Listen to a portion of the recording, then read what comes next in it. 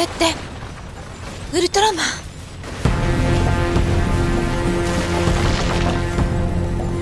この街は新宿だ。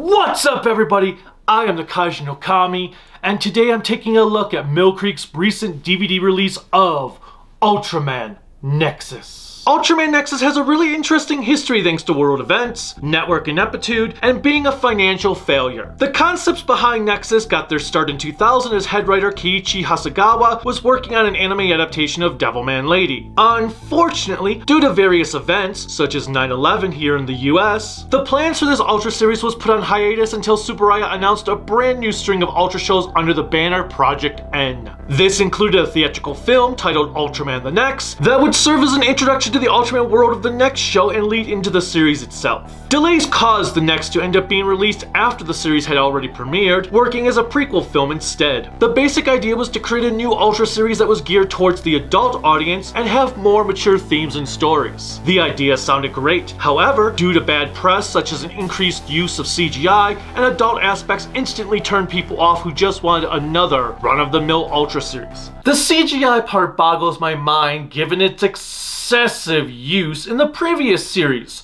Ultraman Cosmos. Add on top, the television network decided they wanted Gundam Seed Destiny to be in the primetime slot Nexus was supposed to go in, moving Nexus to a children's morning time slot, and you have the makings of a major disaster. Just another reason to hate Gundam Seed Destiny. What we had was another Ultraman Taro situation where nobody was happy. Adults didn't watch the show due to its morning time slot, while kids found it to be boring because it was too serious for them on top of not being a merchandise machine. Thanks to these follies, the show changed its tone 2/3 of the way through before being prematurely cancelled, leaving us with a rushed mess of an ending. Uh-oh, this story is starting to sound like another Toku series I'm familiar with. Is Ultraman Nexus a good time? Enjoyable? A worthy spot in the Ultra franchise? Or were audiences justified in not watching this one? Let's find out. The heroes. Similarly to Kamen Rider Kabuto, our main protagonist is not the lead hero. At least for the most part. The first 2/3 of the series focuses on one Kazuki Komon, played by Takuji Kawakubo.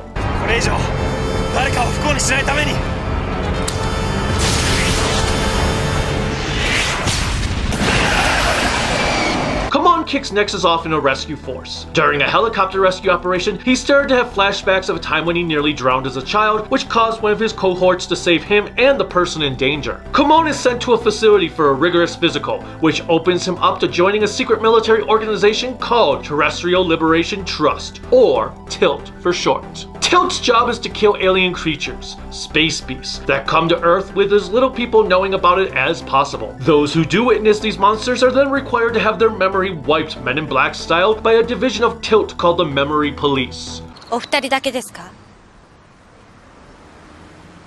はい。あなたたちは何も見なかった。Komon is assigned to be a soldier in TILT's main line of defense, the Night Raiders, whose sole purpose is eliminating the space beasts. The Night Raiders don blue and black uniforms with really big helmets that make me want to hear this song every time they scramble.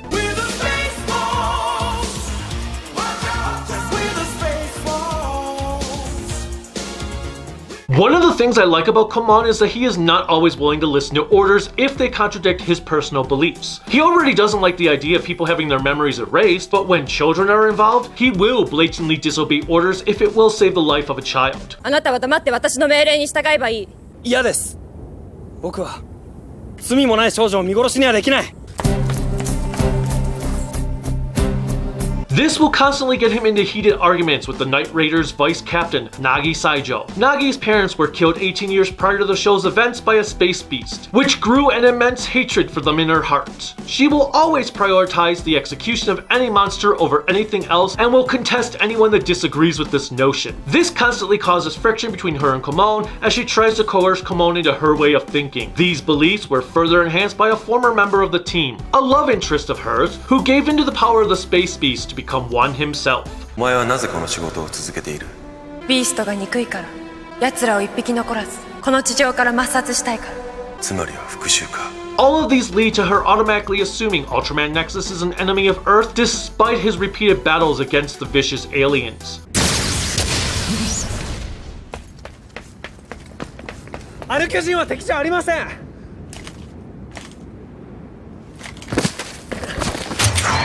Garo fans should recognize actress Yasue Sato, for she portrayed Jabi there while also being used to motion capture the main protagonist in the Capcom horror game Haunting Ground. あなたは昔、私の目標だった。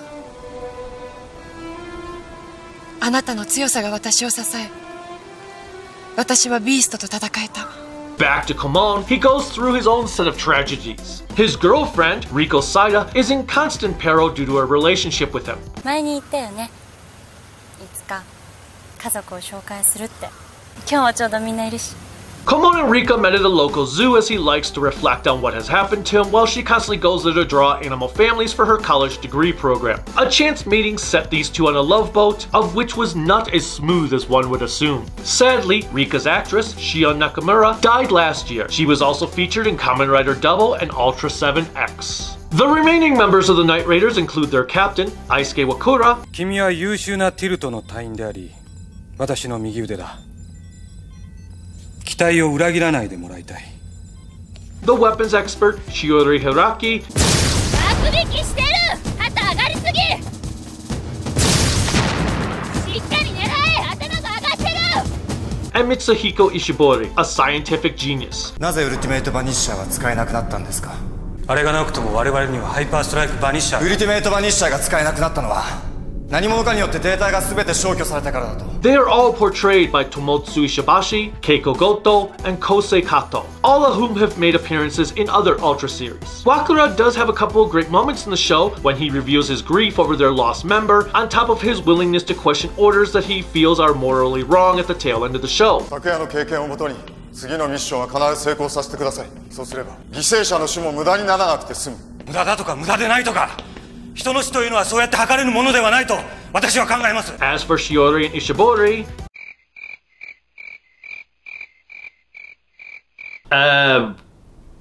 they're kind of just there.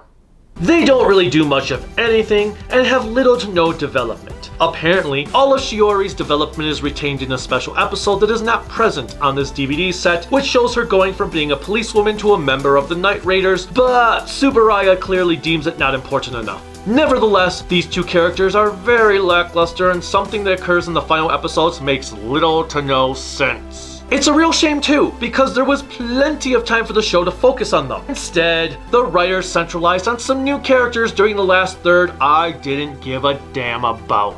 でさ、どうして私たちだけ居残りなわけよ。いろいろあるだろう、理由は。いろいろって何？ You're useless. The Night Raiders have to report to a tilt director named Yoichiro Matsunaga and a homebred technical whiz who gives them their battle plans nicknamed Illustrator. 現場にはすでに処理班が到着しているので、和倉隊長の方で状況の確認をお願いします。Illustrator apparently already knew about the existence of Ultraman and is constantly studying him for various reasons. Masumi Horauchi does a fantastic job as the asshole Matsunaga, who was the Freezeroid mutant Kamen Rider Drive, along with being a variety of characters in several Ultra shows, with his most recent one being a mayor in an episode of Ultraman Decker. 訓練プログラムは全て終了しました。終了？それじゃですが本当に大変なのはこれからです。訓練で撃ってきた標的と違ってビーストはあなたを食い殺そうとしますから。Illustrator is played by Nobuhiko Tanaka. 奴の体液は起爆性が高い。つまり火薬庫と同じです。巨大ビーストが潜伏するトンネルの両サイドからチェスター、ベータとガンマーによる同時攻撃を仕掛けてください。 The first interesting aspect to Nexus is its focus on Komon as opposed to the man who is the titular hero. The second is how Tilt remains hidden to the public, which means the Night Raiders are required to operate as covertly as possible. They can't just go running gunning down monsters in public spaces, rather try to keep them refined to rural areas. I also like how their vehicles, deemed Chesters, have cloaking technology within them to keep the ships away from public awareness.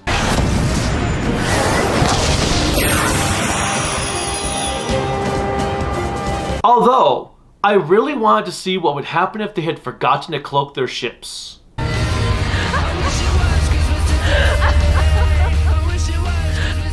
Finally, no one person takes up the mantle of Ultraman Nexus. Instead, the ability is passed around. The first Dynamist, as the host is referred to take on the form of Ultraman Nexus is former war photographer Jun Hameya.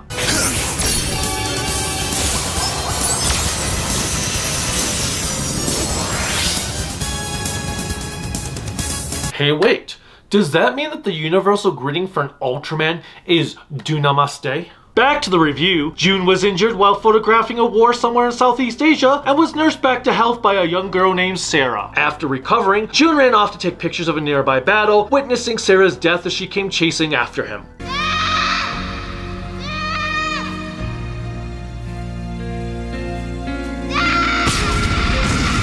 He was shot in the leg, waking up to find himself in a strange forest with an ancient temple that housed a ship. The ship gave him the ability to transform into Nexus, though Jun questions why he was chosen to be the world's defender when he allowed a young girl to die for his selfishness. His guilt was developed even further as his photos won him awards around the world, which he felt was unethical to the people who died for his success. As such, he quit the photography business and set to defend the world from the space beast while trying to find the answers to his questions. While I didn't find Yusuke Kirishima to be the best actor in the show, he did give a solid performance overall and played Jun effectively well. I just would have liked to have seen a bit more emotion from a man who is supposedly haunted by the deeds of his past. The second Dynamist to take on the role of Nexus is a young boy named Ren Seiju.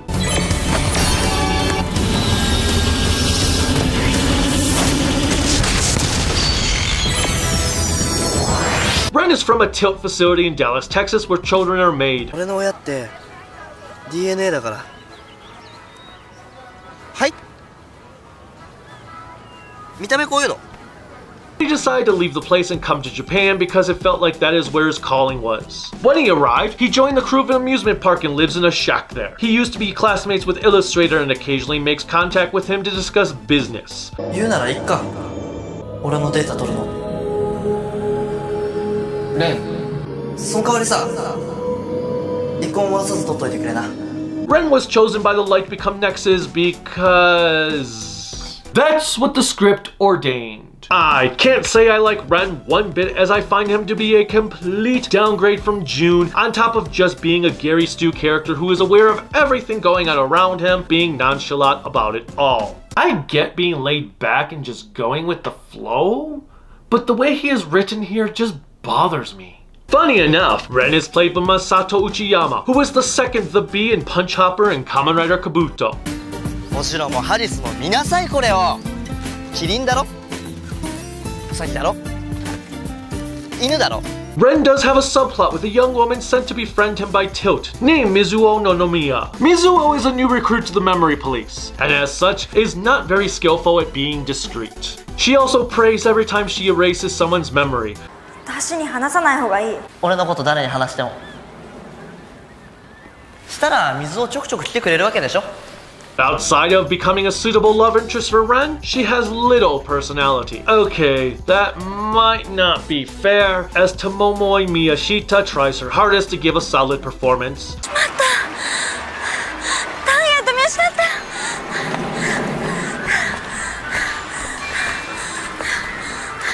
I just don't care about her character one bit because both her and Ren steal screen time away from the Night Raiders. As for Ultraman Nexus, both Jun and Ren start off with a basic silver form that is purposely made to look genderless due to anyone, man or woman, being able to take up the mantle of Nexus. In battle, Nexus can change his form, or her form, if there is a female Dynamist, based on who the Dynamist is. For Jun, Nexus takes on a red body while Ren's is a blue one.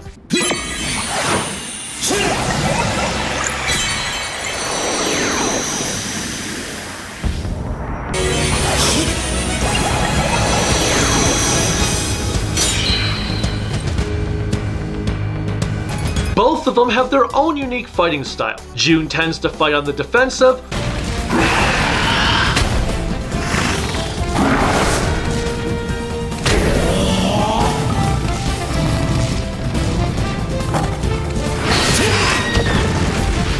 alternatively, Ren doesn't give a crap if he gets injured in the midst of battle.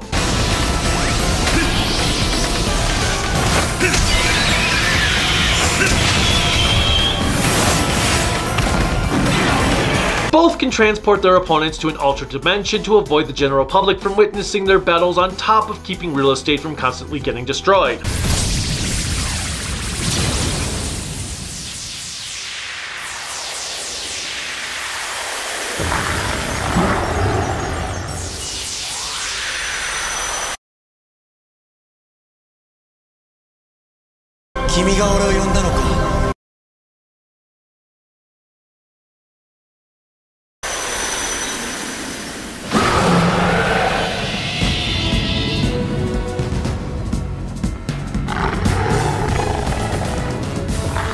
This probably made the effects people quite happy, because it meant they didn't have to constantly blow up buildings and then make new ones. Nexus does have a final form in the finale.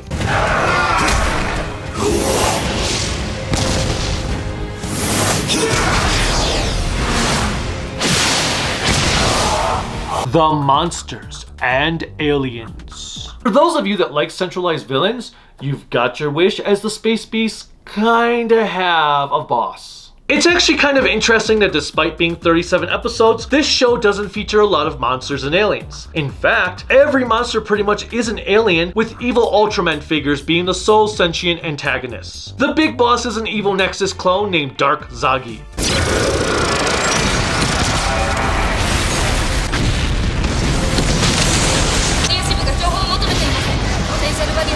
He's the true puppet master to everything going on behind the scenes, and has been around since the first time aliens visited the world in the 1990s. His second in command is essentially the Space Beast the former Knight Raider Shinya Mozurugi took on in the form of Dark Mephisto.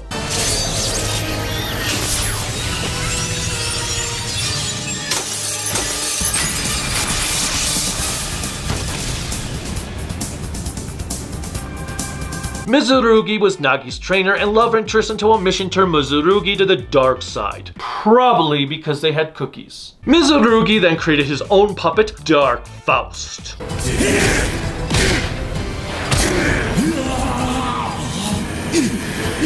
Wait.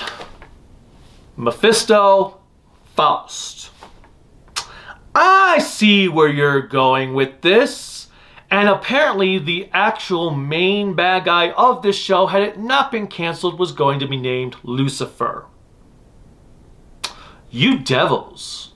You smart devils. To offset budget constraints, the writers gave the Space Beasts unique abilities such as regeneration, or had them just be an entire race of creatures to be able to reuse the same beings over. This adds a level of intrigue because it allows the monsters to be featured in multiple episodes rather than being one and done. It also means they have a longevity and gave fans of the show even more reason to have toys of some of the coolest Space Beasts imaginable, such as the Cerberus-like Galbarus,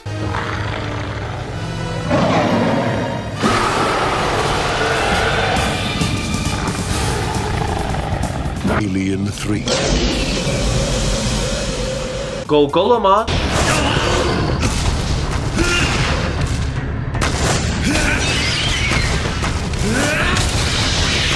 the Spider Vampira,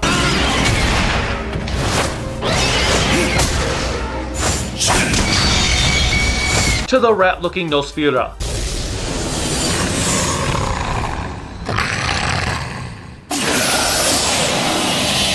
And the beast that encompasses them all into its design, Azamel.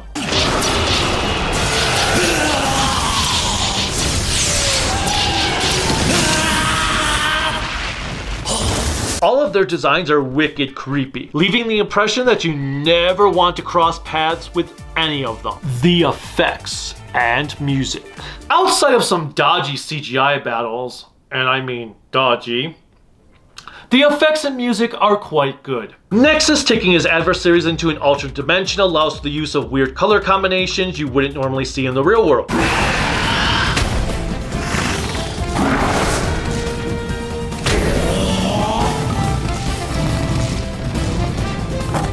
lighting can be exceptional, and the show features intense atmosphere from time to time. Color filters are used effectively well. There are a couple of really neat camera angles, with one of my favorites belonging to a sunset battle.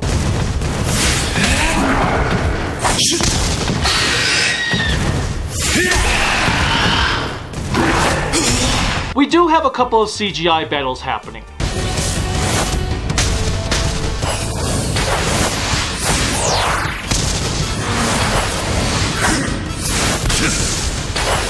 Keiichi Hasegawa helmed Nexus' soundtrack and did a pretty good job of it despite it not featuring the best Ultraman music around. Hasegawa has done music to an armada of anime franchises starting back in the 80s and 90s, with the likes of Devilman, Project Echo, Ranma 1/2, Ghost in the Shell, to modern ones like Gundam 00, When They Cry, and Fate Unlimited Blade Works. He also did the music to Ultraman Geed, Akiba Ranger, and Kamen Rider Build, on top of horror films like The Ring and Dark Water. With that in mind, there are a lot of tracks I enjoy, such as these pieces.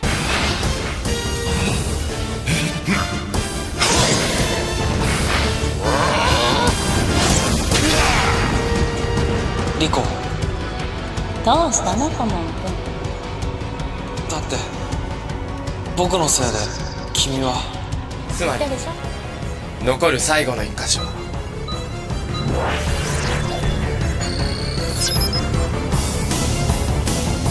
I am not exactly sure as to why, but every time I hear this one, I think of Godzilla Final Wars.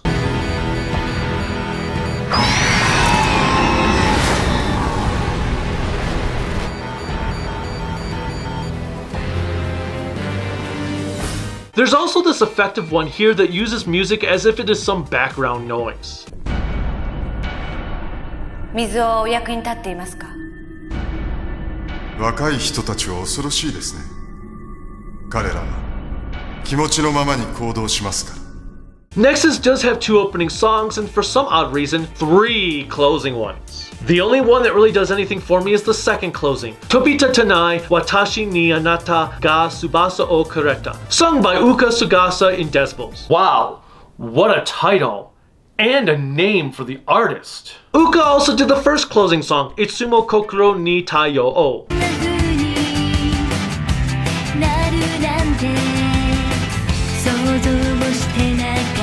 Tobita Tanai just hits the right sounds for me with its epic beginning.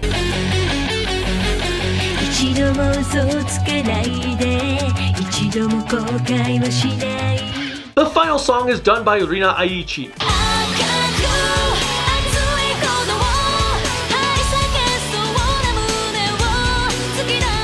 This one is titled Akaku Atsui Kodo and is rather bland. Then again, I can't say the 2 openings, sung by Doa, do much if anything else either. These are titled Eiyu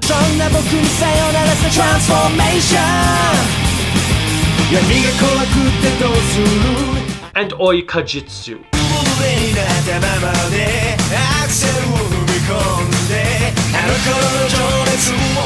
As I have said in the past, Toei is king of the hill when it comes to Toku openings and closings, and Nexus did nothing to prove me otherwise. The episodes. Ultraman Nexus takes a serialized approach to its story rather than the episodic nature the series before it had done. This allows the stories to flow fluidly into one another, with many of the episodes being 3 to 4 parters. It also lets Tsuburaya keep a monster suit around for multiple episodes, as I had mentioned a little bit ago. The more mature aspects of the first 25 episodes also helped enhance the show, as the characters always felt like they could die at any moment, even though they don't. This is the way a show about monsters should feel, because it keeps you in anticipation for what is going to happen next, like a horror movie. Ultraman is always at its best when it is doing horror-based stories, and this show was one giant horror show. Due to its serialized nature, it is hard to pick a favorite because no matter what, I am having to pick several episodes in one go. Nevertheless, I have chosen Darkness and Apocalypse to be my top dogs of the show. Both feature the origin story behind Mizurugi's betrayal,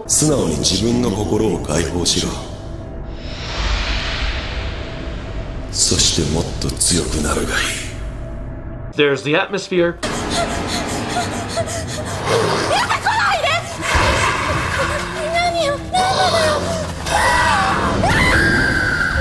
the aforementioned Gebros at the center of its horror.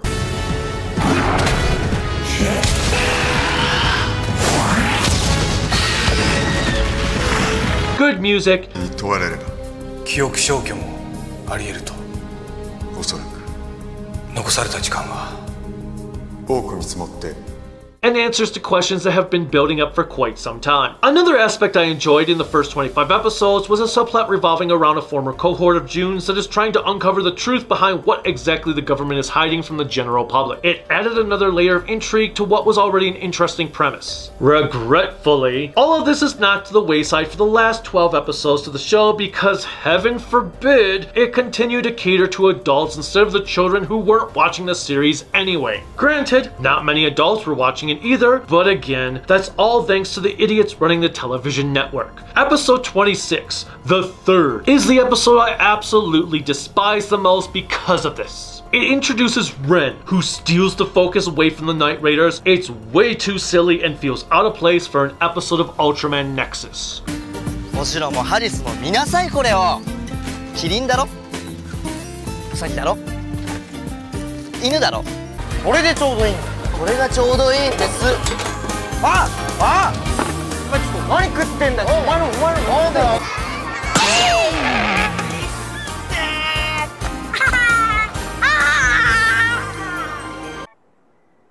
What the hell was that? Worst of all, it's just flat out monotonous. If you're going to throw a wrecking ball into your show's tone, at least don't let it be an utter bore to sit through. Supposedly, this tunnel shift was always planned, but I don't buy it. It's just too jarring to have been plotted that way, especially when there are several plot lines that are just dropped or forgotten about from the first 25 episodes. On the positive, at least Nexus retained its narrative side rather than becoming an episodic show for its last batch of episodes. The movie. Like I mentioned at the beginning of the review, Nexus had a prequel film called Ultraman The Next. The Next is set in the year 2004, 5 years before Nexus, and features an Air Force pilot named Shinichi Maki becoming our titular hero after flying smack dab into a ball of fire on his last mission before retirement. Air Force pilot? Well now, the temptation is way too great.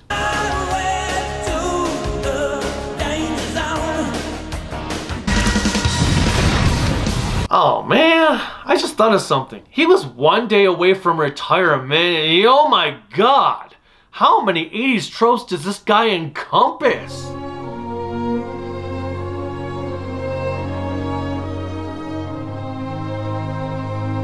So yeah, Shunichi was quitting the Air Force so he could be at home more often because his son is very sick and he no longer wants to leave his wife alone with him were anything ever to happen. Shunichi gets a job at an airplane tour guide business, which does have some interesting callbacks to Ultra Q. 社長が事務所で呼んでますよ。はい。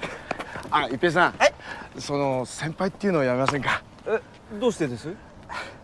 入社したての新人が勤続3年の一平さんに先輩って言われると基本的に変ですし。Unfortunately for Shinichi, his miraculous survival from the fireball makes him a target for a secret government division that believes he is now becoming a space beast, and they capture him to ensure he does not harm anyone, given that has already happened with another soldier who came across an alien being. That being ends up seeking out Shinichi, and we get Shinichi coming to terms with his newfound abilities, becoming the universe's first ever Ultraman.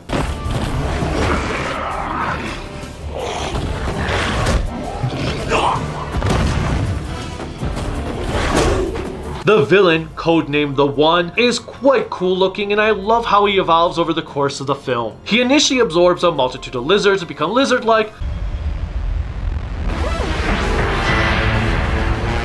then rats, obtaining their features,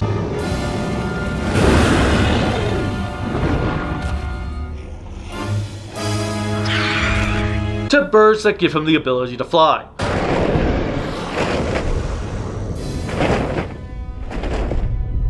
We do get a CGI battle at the end, but it is a pretty cool one despite looking dated.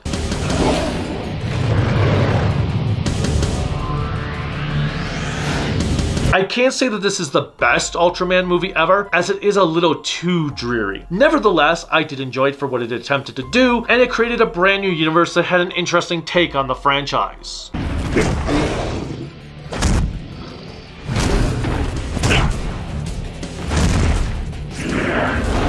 The DVD.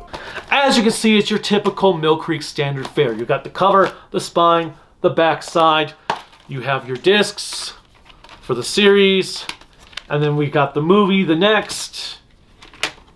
And then we have the booklet with info on Nexus, the monsters and Space Beast and all that, and then the episodes.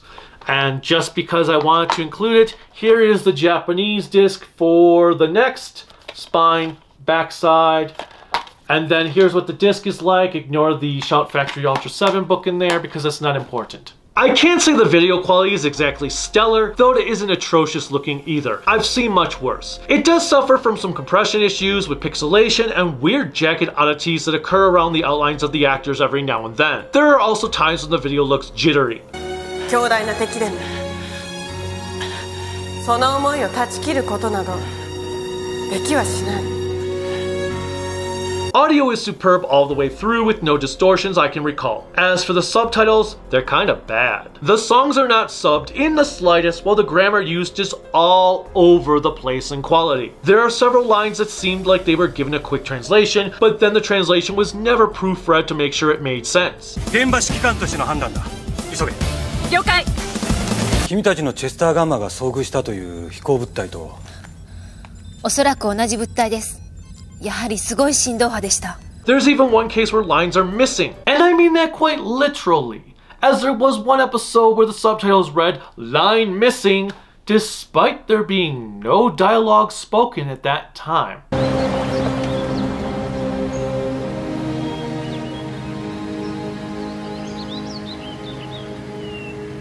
What's even more frustrating is the majority of the time, the subtitles would disappear before a character has finished their full sentence, leaving you pondering if they had translated the whole sentence in the last line or forgot to translate a new one. ただ、俺の心もあの深い闇を覗いていたのかもしれん。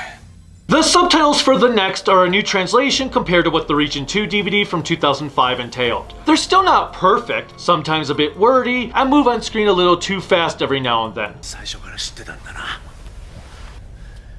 奴が俺に引き寄せられ現れることを、お前ら俺のことをおとりとして利用したんじゃないか。その通りよ。最初から知ってたんだな。奴が俺に引き寄せられ現れることを。 お前ら俺のことをおとりとして利用したんじゃないか。その通りよ。 Regardless, I'm glad they didn't reuse those awful ones from before. Video quality appeared to be a slight improvement over the Japanese disc. Audio was inferior, being a 2.0 track instead of 5.1.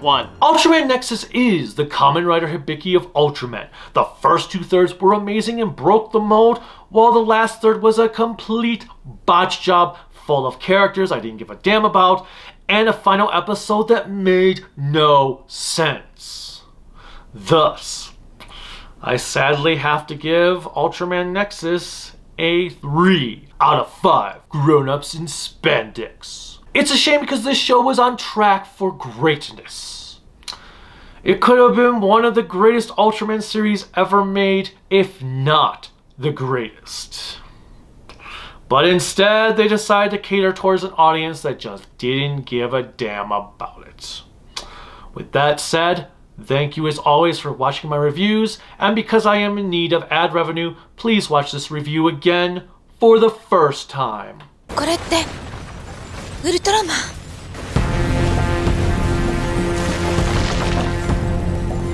この街は新宿だ。